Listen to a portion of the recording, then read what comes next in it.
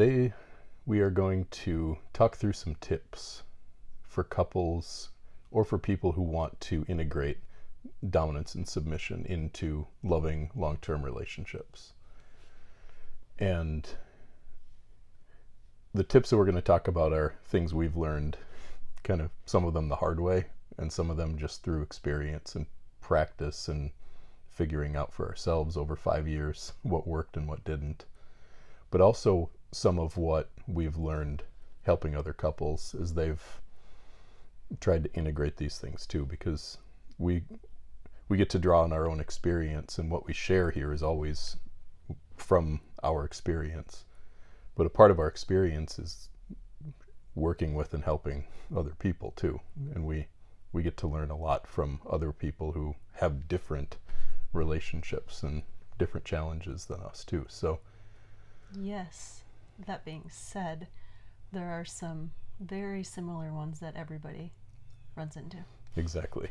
And the stuff we're going to talk about today are really things that are common across pretty much every single circumstance that we've faced and that we've seen others face too. And the first one of those tips is that dominance and submission as a way of relating to each other is different than dominance and submission in the bedroom. Yes, very much so. One of the biggest challenges that a lot of people face when they start in this is that one person or the other, or sometimes both, have a whole lifetime of fantasies in their head. Things that they wanted out of dom-sub, ways that they've imagined that it could go. Some of them have even sexual experiences in like bedroom kind of DS dynamics.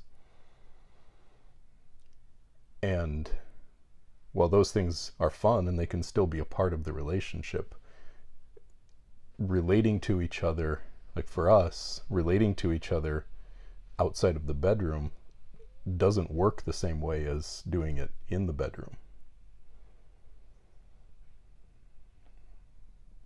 Because bedroom only dom-sub doesn't require as much emotional intentionality, first of all.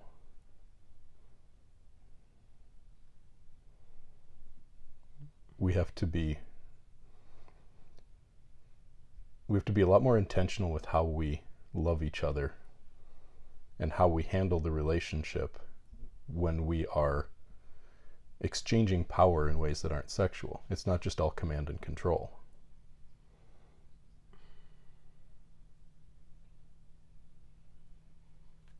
No, but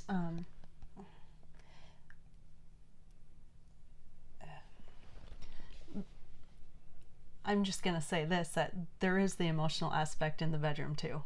It's just way more expansive because it's out of a scene. Mm-hmm. And so it's really easy for some, from what I understand, to kind of turn it on and off in the bedroom and kind of go to that different place.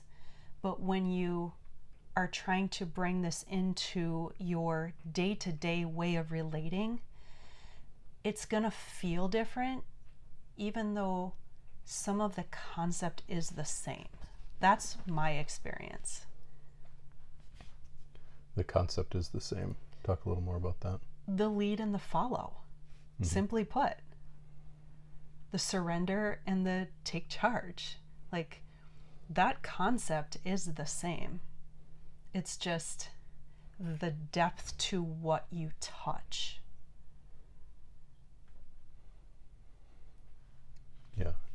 And bedroom-based or BDSM-based dom-sub play that is sexual only, that has that kind of beginning and end and the start and stop, doesn't have to care as much about like, how does this impact our love? How does this impact our relationship? because you can do something, recap it, like rehash it, work through what went well and what didn't, and move on with life. Yes, if that's how you choose to do it. And I also see, like, that's what I would say, perspective from the outside, unless you want to touch the loving and devotional aspect outside of the bedroom. That's definitely one of the ways that it seems to be portrayed. And it, I just wouldn't call it like without emotion in the bedroom, because you can run into, I've heard one of them called it landmines. Yeah. I mean, traumas can be uncovered through the kinky side of sex. And there can be, and there is for us, still that depth there. Mm-hmm. But what I would also say, I heard someone share with me that they were told by someone in the BDSM world that it has to start in the bedroom. And that's a false thing. Like dominance and submission has to be bedroom first in this Yep. person's. Yeah, in their mind. And I disagree with that. Like, we were very vanilla everywhere. And for us, this started in the way of relating. Mm-hmm. And it only made the bedroom pretty easy when we wanted to take it there. So what do you think makes it hard for people who maybe enjoy some bedroom dom sub, and then they try to bring it into daily life, maybe into 24/7, and they run into challenges? Well, so if you look at it, if you look at like bedroom part of your life compared to everything else in a time comparison, mm-hmm. very small in the bedroom compared to the other parts of your life. And so you're living more of these other parts of your lives, and you're living from a habitual pattern of relating, of habitual behavior patterns that go all the way back to our early years of life, unless you've unraveled some of them and worked to change them, like you might have done that.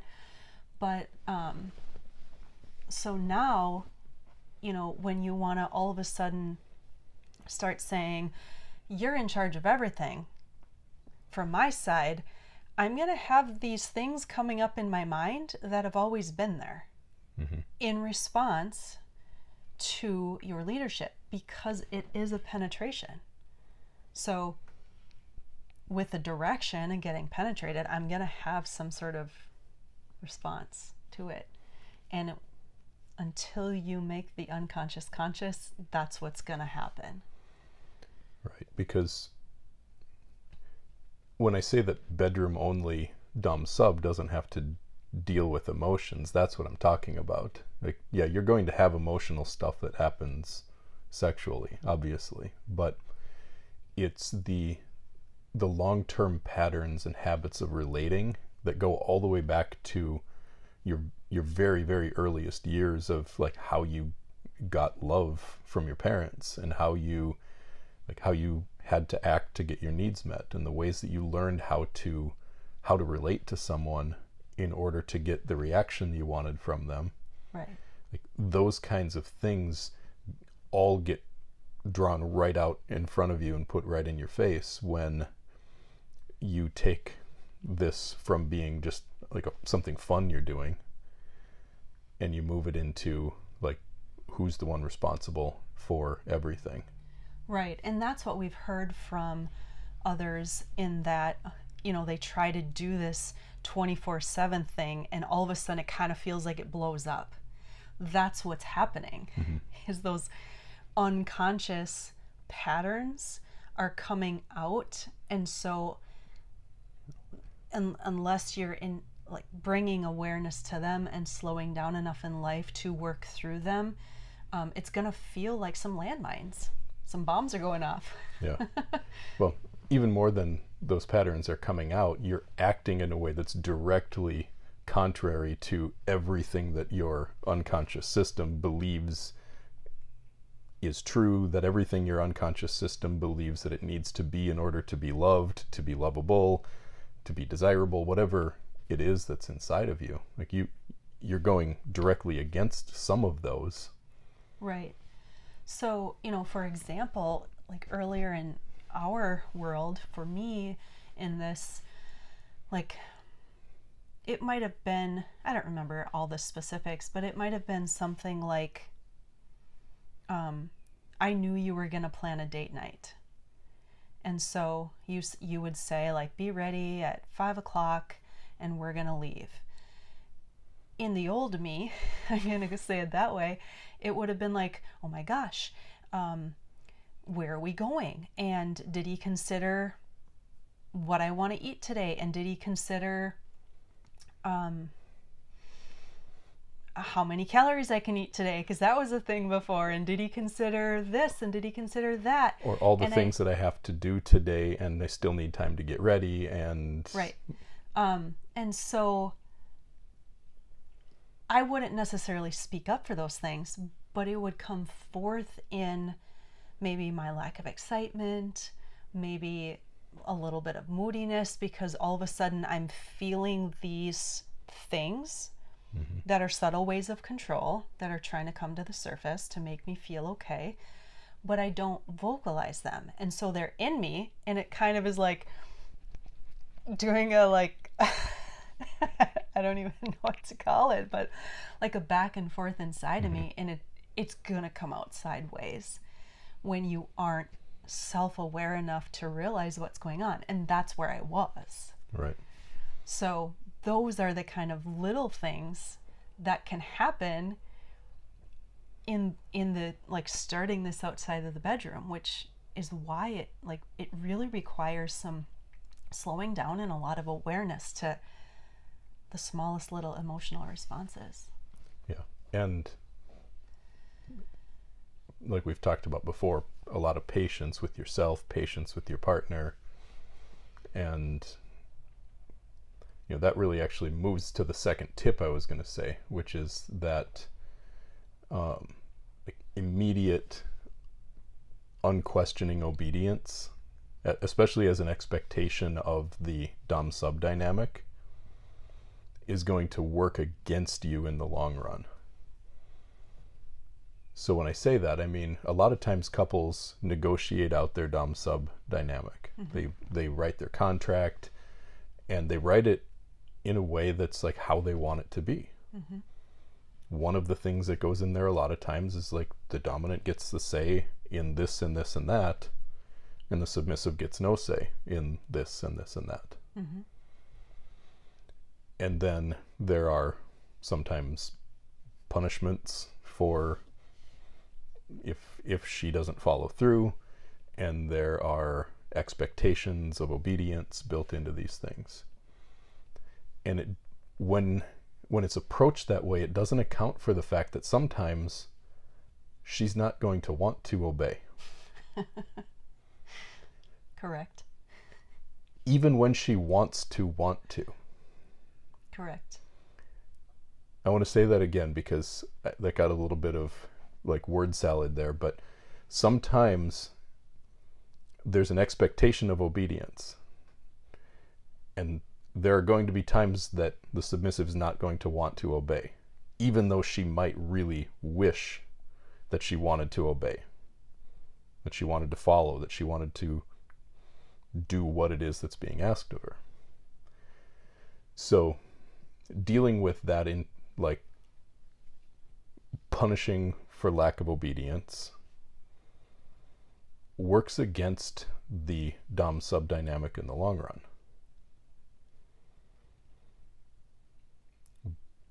Because if you don't work together to get underneath why it is that it feels so challenging to obey and to follow, even though she wants to, if you're just like, you didn't obey, like, punish you, you're never getting past or working through the reasons why it doesn't come naturally. Right. And I can completely speak from experience there, because at the beginning there was a lot of just I'm going to call it a conscious but unconscious desire to please, because part of me, yes, wanted to please you. Mm-hmm. But there was also this unconscious people pleasing going on that I just was not aware of. And what's really underneath that is abandoning the self. And those patterns go back a long way for most people, Mm-hmm. and really are so ingrained into the way of relating to others that it's hard to even see what's going on. And so early on for me, I would people please until all of a sudden the resentment started, and it was like, oh, I can't do that anymore. Even though I still want to do this, I'm just also having this emotional response. Mm-hmm. And so when I was able to see that and let go of that attachment to that emotional response, then it's all good. And then I can be like, yes, sir, like I want to obey in this experience.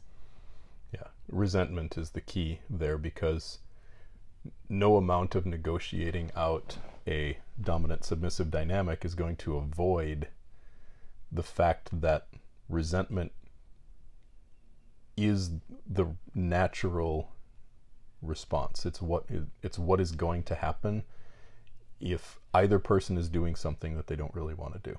Right. And that resentment will build up like poison, and it'll eventually start coming out as maybe, if it's on the submissive side, acting less and less submissive, or feeling less and less like she really wants this dynamic.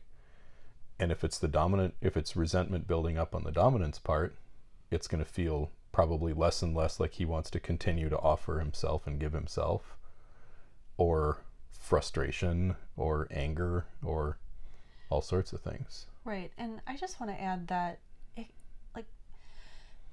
it's a beautiful thing if it happens and comes to the surface, because then it can be worked through.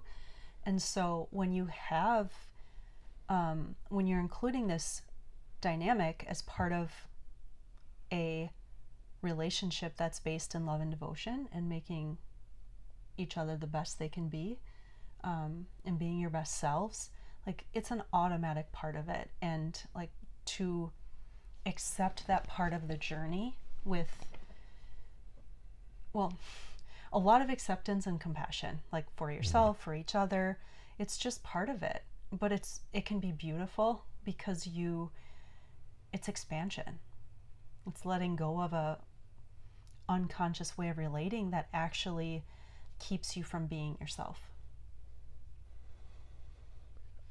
So what would you say to a submissive who has maybe agreed to follow a dominant in a certain area of life? Like they've made this agreement. She wants to follow, he wants to lead, this is consensual.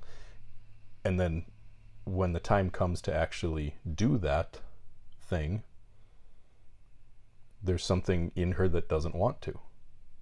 What would you tell her to, how would you tell her to approach that?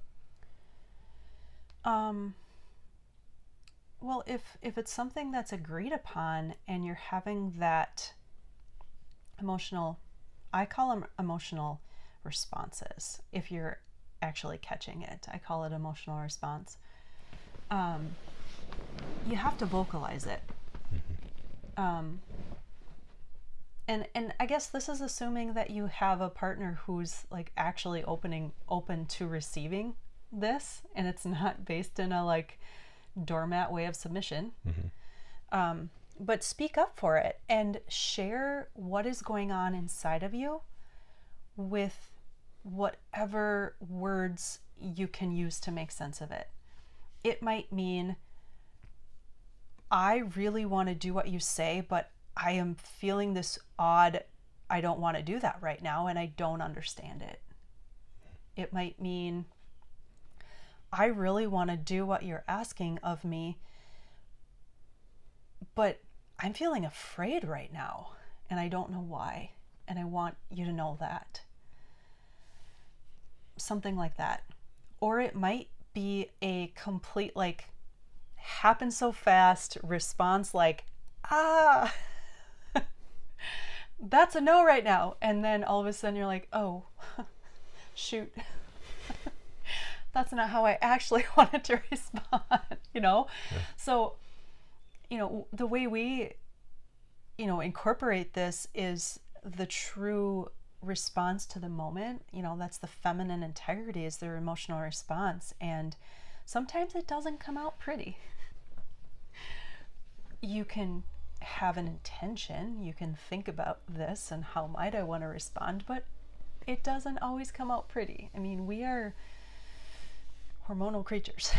So I guess that would, like, to the best of your ability, to at least speak to the point of wanting to, but you're having an issue, simply put. I would say from the dominance perspective too here, be open to and understand the fact that she's not always going to just be able to turn off her own feelings and do what you say. No, like, actually, if you expect her to do that, you're actually working against what you want. What you want is for her to follow you, because you know that if you lead her, her life will, like, you can lead her to somewhere better.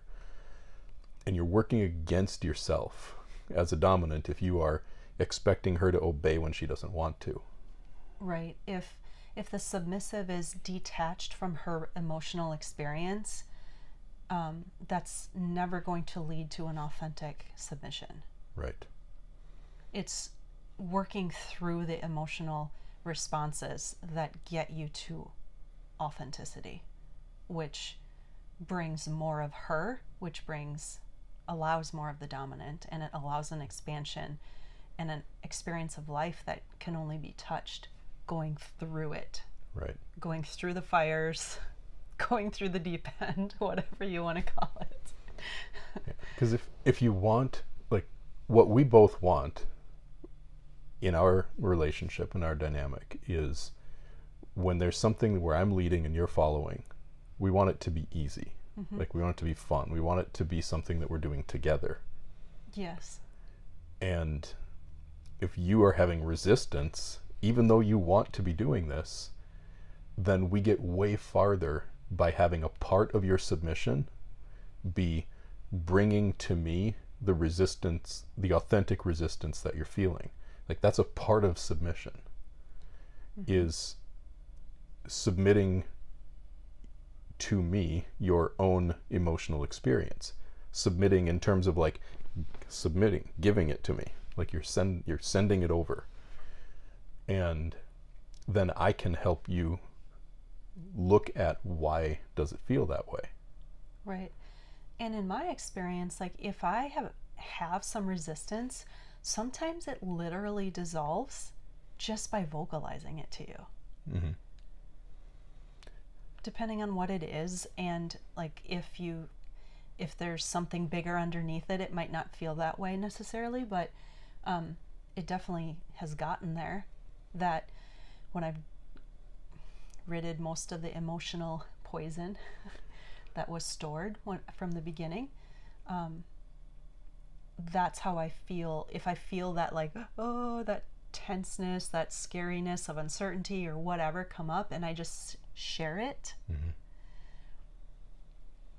And sometimes you say the words, "I've got you," it's just like, it melts it. Mm-hmm. Well, if you think about why it would do that, there's usually some fear behind that. There's some sort of fear underneath why you would feel a resistance that you don't want to feel. Right. Why you would feel hesitation that you actually don't want, where you don't want to hesitate. So if you can bring that to me and I can say, that's an okay thing. It's okay that you're afraid. It's okay that you're hesitating. Like, I accept that, and I know that that's not how you want this to be. Mm-hmm. Just that acceptance of that can help you feel safe enough to let go of it, or at least to get out why it is you feel afraid. So I can say, all right, I will make sure that all of this is handled in a way that's respectful of that fear. Right. Acceptance of me in what feels like, I'll say it this way, a challenging emotional state. When I feel acceptance from you in that in itself is incredible. Like it's so beneficial. Yeah. And that's why the emotional health of the dominant side, being able to be with your challenging emotions without getting triggered by them or making them about myself or reacting to them. Like, if I can't do that, then I can't help you in any of this stuff that we're talking about here. Exactly. So that's why we talk so much to dominance, and why like a whole half of our entire coaching mentorship practice is working with men to build that inner strength, because we have to be able to hold ourselves together if we're going to hold our partner together as well. Yeah, and one thing along the way for me that has always come to mind is like a little girl and her dad. If you want a point of reference of how do I say this? How to receive a woman in her emotions is, how might a dad receive his little girl who's crying because she got hurt, or crying because something broke, her favorite unicorn broke, and she's just so distraught over it. And like, how might a dad receive that? That's, to me, one of the best analogies of how a man can receive a woman, because there's inner child thing here. So we have this inner little girl who,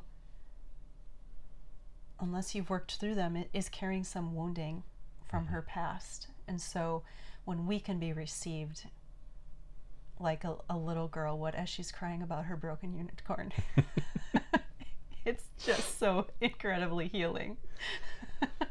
Well, I think too, just to expand on that a little bit, it's when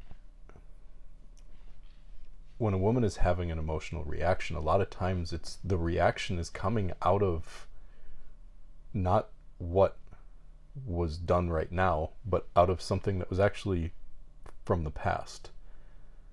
And it's not really as much about the present moment as it is about what it is bringing up from her past. What's getting activated, yeah. And yeah. It's the similar feel to whatever, all of the things from the past that weren't felt, still there. Yeah, so if you are in that, like, crying because like something happened, and I can see that the reaction seems bigger than the event, for example, like, I can say there's probably something bigger going on here, and you probably don't need to be fixed. You just need to be held. You just need to be... But don't say that. Don't say, you probably don't need to be fixed. We don't want to hear that. No.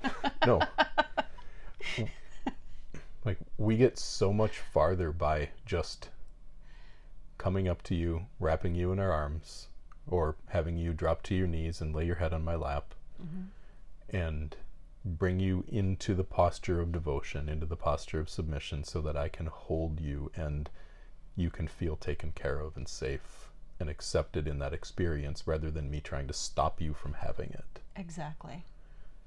And like, even if like I can see what's going on here and I want to help you with it, that's for later. Like, that's for tomorrow or next week. Not like when the reaction is happening. It's the time just to be present, just for acceptance of the present state. Right. So all of that to say, if you just use dominance because you want to shut her up or stop her from having big emotions, or to get her to do everything you say without asking any questions, you might have fun with that for a little while, but eventually so much resentment's going to build that it's just going to blow everything up. Mm-hmm. So work, I guess the final answer I'd like to say to that is work into your dynamic some sort of a means or a way to have those reactions respected. Yes. Though, like, the times that she wants to follow and can't, or it doesn't feel right, to have those respected and accepted and worked through and make that a part of the dynamic rather than wishing that never happened. Or ignoring it. Yeah. The third tip that I wanted to bring up today is that the leadership of a dominant submissive dynamic always needs to come from the dominant, from the D side of the slash. And this is very different than how a lot of men grow up in today's culture. We tend to be raised around a lot of equality, and the ideas around equity, and everyone is the same, and everyone is independent, and like we're supposed to come to consensus. And it can be really damn hard. Like, it's been one of the hardest things for me and for most of the guys that I work with. It's really hard to tell a woman what to do, even when she's asking you to tell her what to do. It doesn't seem like it makes sense, and I think a lot of women underestimate how challenging that is for men to boss a woman around when she's asking you to please boss me around. Right. Well, this also kind of goes back to what we talked about first, is it's one thing to be able to do that sexually in the bedroom with ease, but then to take that into your daily life, like, it's just so much bigger. It involves so many more things if you actually want this to include all aspects of your life. So I guess one other side note to this is, if you're start slow, because 24/7 for us at the beginning included things outside the bedroom all the time, but it wasn't everything. Right. So 24/7 to us means that I'm always the dominant and you're always the submissive. Especially at the beginning, it didn't mean that I had total control over everything all the time. right. It just meant that this dynamic was like a thread that ran through our lives, and it was a part of every piece of the way that we interacted with each other. Right. And we only incorporated more threads over time. Right. Yeah. But back to the point of the man leading, it's important even when the woman is the one saying, I want to be your submissive. I want you to be my dominant. And he's like, what? Yeah. And that's the opposite of how this started for us, right? Yes, because I was the one who brought it to you. So I've always, because of that, I've always had kind of the one who, I've always been the one who's been leading and steering this dynamic. Thank you. But I would say the scales tilt really heavily in the other direction most of the time, at least in the people that we encounter. It tends to be a lot more women seeking the feeling of submission and looking for a man or looking for their man to step into that dominant role. Right. Because the same reasons that you were alluding to, we don't need to like define it, because it's so big and expansive of why men kind of have a hard time stepping up and taking the lead.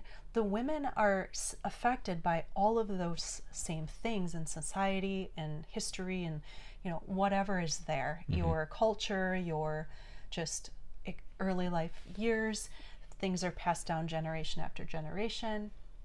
And so like what seems to happen is this, like, and I didn't experience this, I wish I could have.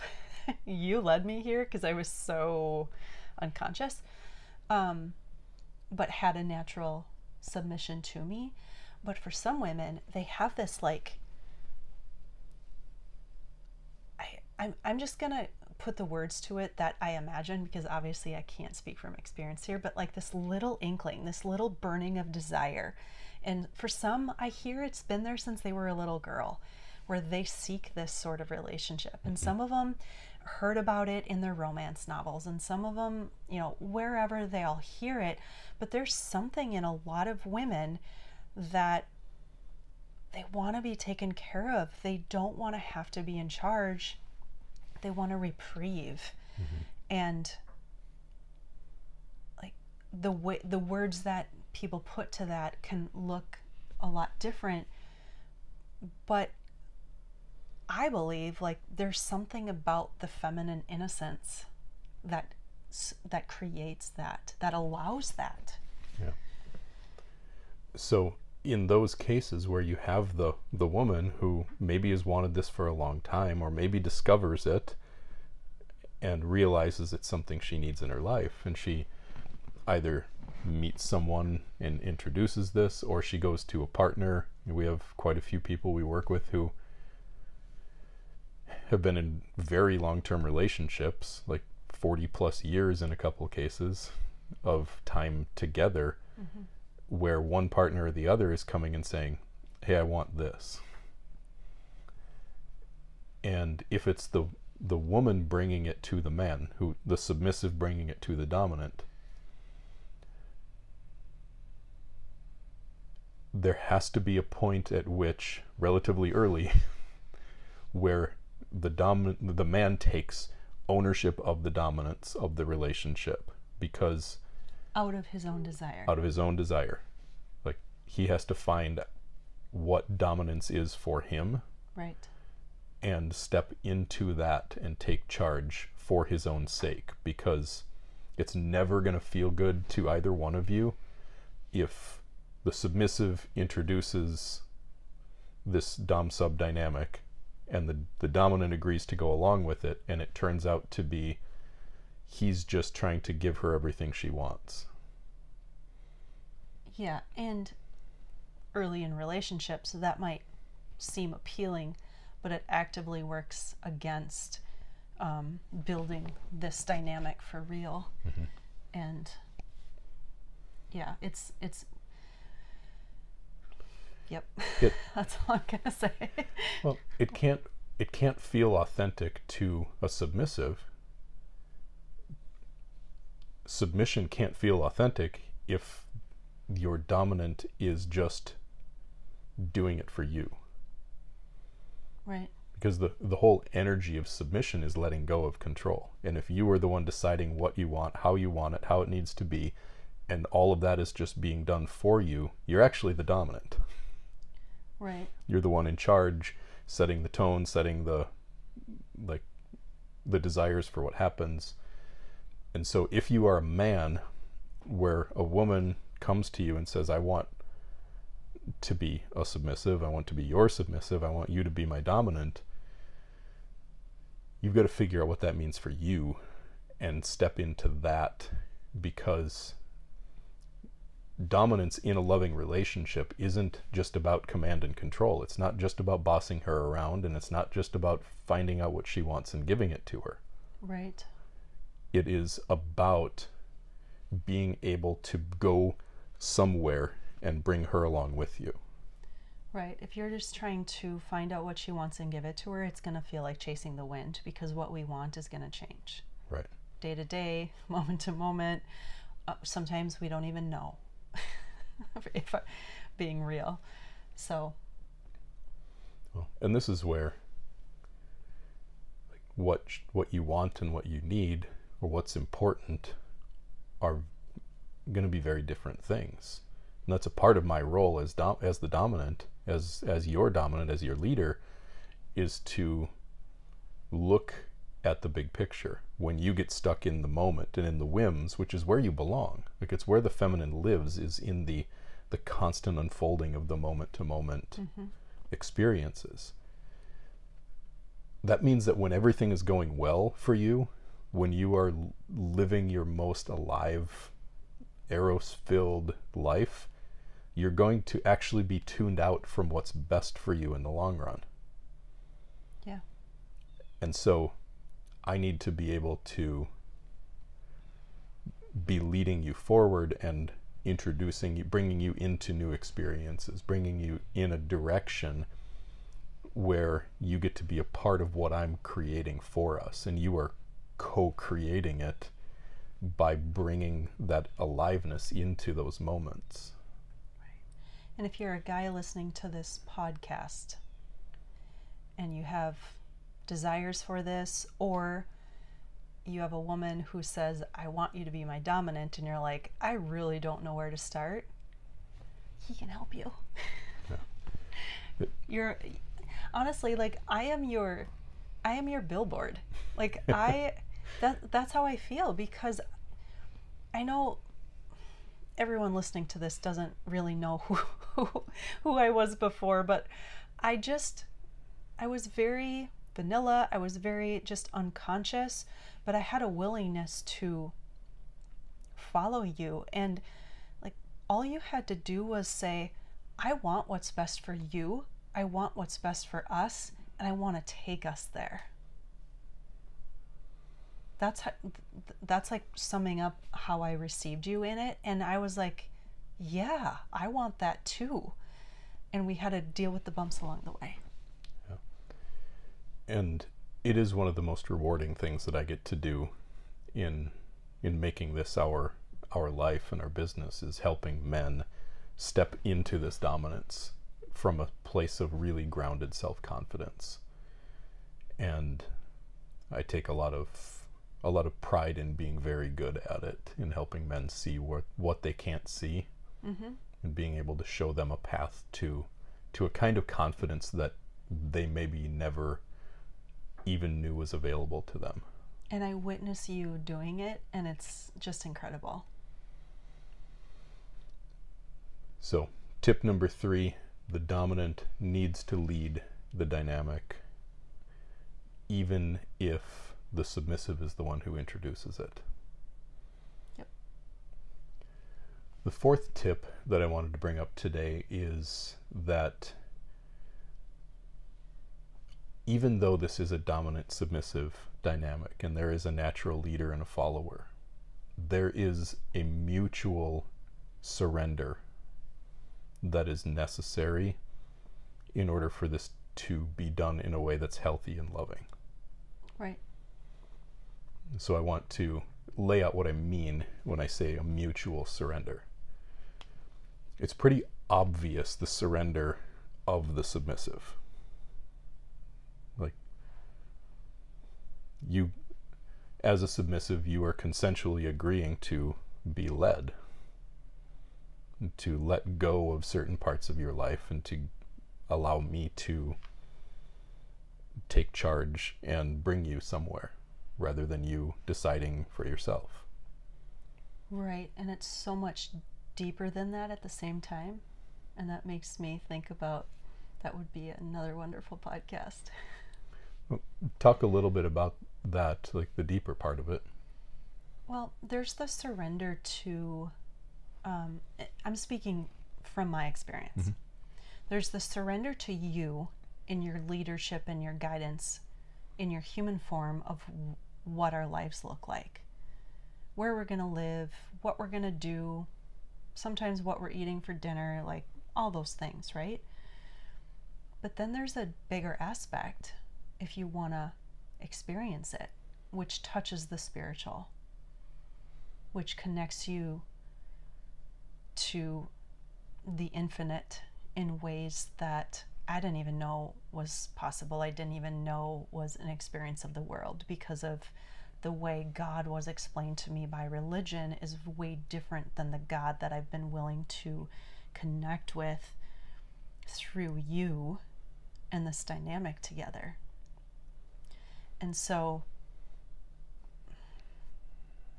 there's a surrender to life at large that, to me, comes through the surrender to you when you're connected to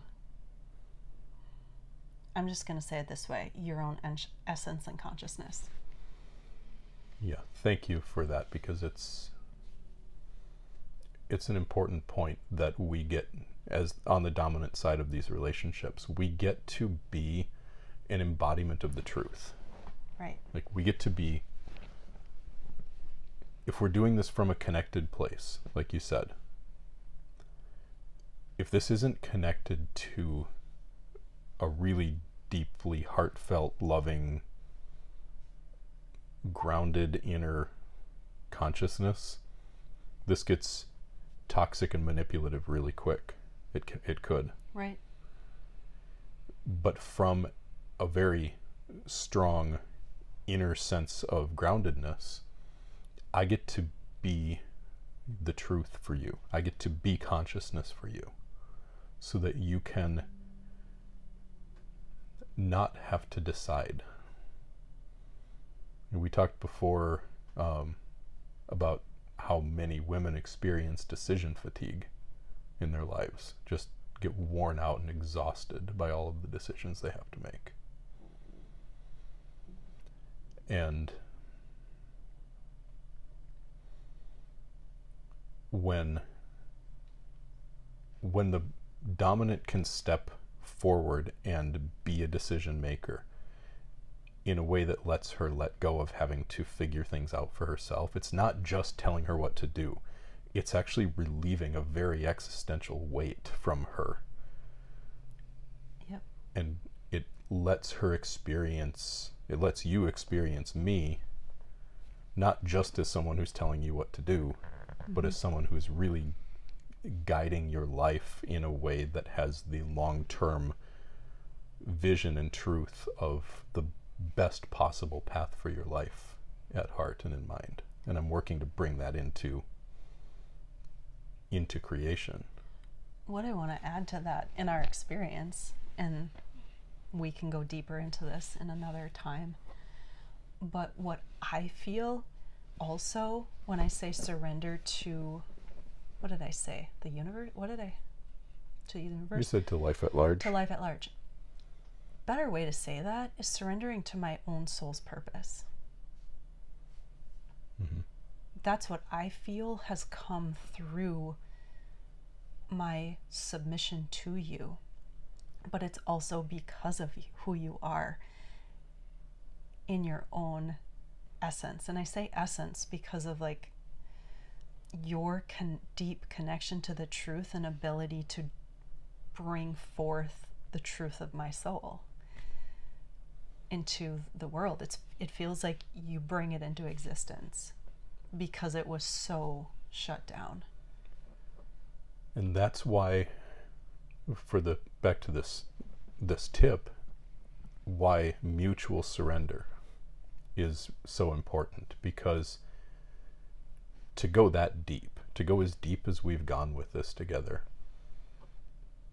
I had damn well better be connected to the actual truth that I'm experiencing in you, and not just what I want.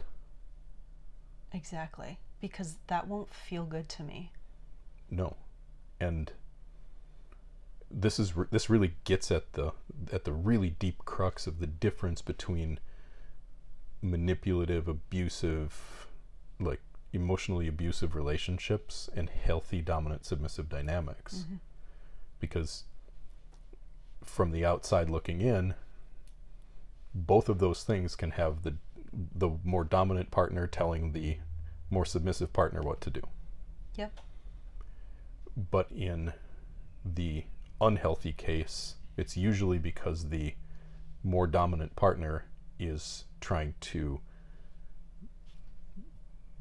do something to or get something from the submissive partner. Yeah, which can be an unconscious pattern. Usually is. But in this sort of healthy, loving, spiritually connected dominant submissive dynamic, when I'm telling you what to do, it's because I can see the truth of what the best thing is for you. Right. And when I'm commanding you, it's not because I'm trying to get something from you. It's because I am moving you towards the best experience of life that I can give you. Right. I'm doing it for you, not for me. And I like, all I'll say to that is, it's, for me, it's a felt experience of that. Like, it's a felt experience of, yes, this is right for you. And you can feel the difference. Like, if I ever fall into a little bit of neediness, or if I ever fall into a little bit of trying to get something out of you, I feel it. You feel the difference in me. And I feel it in myself now too. Where I wouldn't have in the past, but I even notice the difference. Right. I can't say I have much more awareness around it now, and I'm able to articulate it over time, as I've also gotten rid of more of that emotional mess in myself. So there's a surrender that is necessary on the part of the dominant in the realm of neediness, in the realm of like getting everything you want, in the realm of emotional expression. Like, I have got to be able to feel you in all of your experiences, to really connect to your emotional experience and feel that in my own heart, for me to be able to be commanding of you in a way that's moving you towards your best life. Right. And so if my own like inner patterns, my own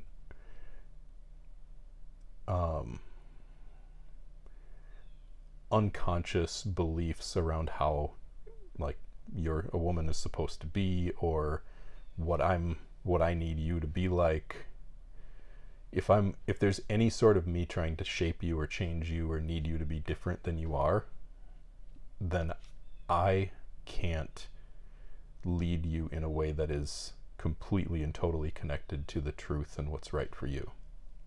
Right. Because then it's coming into your experience is coming into me through a lens of, how do I get my own needs met? So I have got to be able to surrender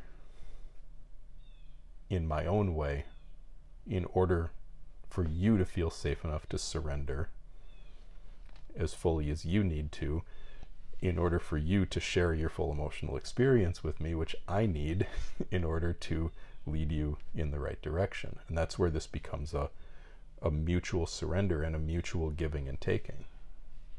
I will also add surrendering of a timeline. Yes. Of getting really anywhere by a certain point, because they're really one thing that we, no matter what we're doing, who we're working with, men or women, couples, dominants or submissives, a common theme is basically like surrendering to an unknown time. Like the concept of time has to go off the table, because working through what we have to get to where we're at, nobody could have told us what we had to go through exactly, because you don't know what's inside, and you don't know how long it's going to take, and like you can't be guaranteed to get anywhere at a certain point. So really it's surrendering to your day, to your moment, to reality, to what is in front of you right now. One of the things that I know that men hear when they talk about surrendering, like neediness and surrendering to some of what it is that you want to get from her, is like, so I'm just giving her everything she needs, and am I not getting any of what I need? Like, do I just become a plow horse who exists to give her everything she wants and not get what I want in return? That might be a whole nother episode. So what I would say to that is, most of us as men think that we want and need certain things because it's driven by a sense of inner lack rather than a sense of inner abundance. And it's driven by whims and weaknesses, and trying to fill holes in yourself. Yep.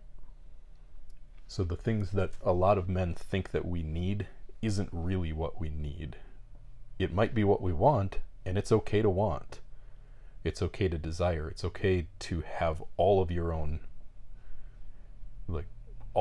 desires as a man.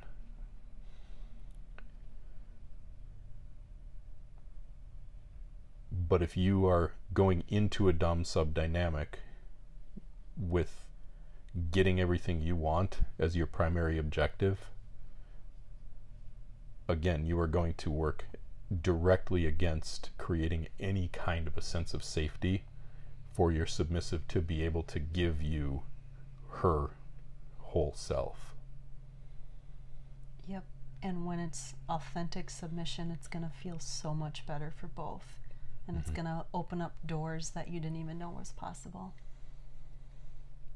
And it does mean, like, there's another surrender of dominance, because it does feel very much like I'm letting go of things that are important to me sometimes. And yet at the same time, most of those things end up coming back around once I've let go of the neediness attached to them. Mm-hmm. Because we as women feel that, even if we don't know we feel it. Mm-hmm. So, mutual surrender. Both people let go of things. It's not just the dominant ordering the submissive around. It is, and the submissive is not the only one who's letting go of parts of her experience. This really is mutual, and it finds equal measure, really. You aren't going to be able to authentically feel submission to any greater extent than I'm able to let go of my neediness and let go of my inner weakness. Yep. They find a balance. Yep, that touches on the man needs to lead, because he has to connect to his own dominance. So the last tip, we already touched a little bit on some of this, but I think it's an important one, that if you are trying to add dominant submissive dynamics into an existing relationship, and a lot of people do. It's beautiful. If you are trying to add this dynamic into an existing relationship without blowing it up, then it's going to take some time. Mm-hmm. We talked before already about patience, but also when we transitioned into being a dom-sub couple after like almost 10 years together, almost 8 years of being married, and then I bring this to you and you say yes, and then we wake up the next morning and we're still the exact same people. Yep. With all the same past, with all the mistakes that we've made, with all of we still don't know anything that we don't know. Right. So it took time to change the way that we relate to each other, because you don't just get to delete all of those years of experience of how you've shown up for each other and how you've not shown up for each other. Right. It's not just flipping a switch, saying I'm off and you're on now. Yeah. Yeah, because what you have to do is work past the ways that you've come to know each other as you get to know each other in a new way. Because it's going to happen for a while. It did for us, and sometimes still does now after like almost 5 years. Yeah. It's going to happen where I'm going to do something and you're going to react to that as though I'm doing it the way that I used to. Yep. And then I'm going to have the internal experience of, does she not even know that how much work I put in to be better and different? Or I thought she wouldn't be my submissive. Yeah, like that's one that comes out quite a bit. Like if she wanted to be my submissive, like, well, the reality is in those cases you do want to be my submissive, but you have enough evidence built up inside of you of how I was for as long as I was that way, that you are still perceiving me as being the same, because you might have 150 examples of how I was in situations like this before. Right. And you might have 0 or 2 or 6 examples of how I'm handling this now, and how I'm approaching my life differently. And it would be unreasonable for me to expect that you are just going to totally and completely believe that I'm a different person without some evidence to back up the fact that I'm different. Yeah. And it goes the same way with me for you. You know, one of these for us has been like the way that I would perceive your reactions when I would say certain things, as I would perceive it as resistance, or I would perceive it as a lack of interest. And that got so frustrating sometimes. Yeah. Well, because I had a lot of evidence of resistance and lack of interest for a long time. And I own that. Yep. And so then it took time for me to learn that those resistances and that lack of interest wasn't there anymore. Like there actually was openness and desire instead. Right. And I got to a point where I would just say, hey, like, I'm actually showing up differently now. And you're like, oh yeah, yep, I'm operating out of an old pattern. Yeah. And I just kind of brought some lightness to it. And it just kind of just shone a little bit of light on it, and it was helpful. Yeah, it's an important thing for couples to remember if you're introducing this after years and years and years of relating to each other in a different way. You're going to have like the beginning, and it's going to be really exciting, and then you're going to realize like, oh, hey, we have some new things to learn about each other. And it doesn't just flip a switch, like you said, overnight, where you're all the way into authentic dominance and all the way into authentic submission, and you can just learn how to relate to each other now from that place. Right. It takes time for you and for me to grow into these different versions of ourselves, and then it takes time to learn, like for me to learn how to relate to the new version of you, and it takes time for you to learn how to relate to the new version of me. Right. So in my mind, what was being pictured, even though I hate roller coasters, it was like a long roller coaster. And you have the uphill climb, and then all of a sudden you get the downhill, and it's like, wee, this is great. And then all of a sudden you're like, oh shit, we're climbing again. And it just keeps happening over and over and over and over. But it all continues to get better when you both are in it for the long haul.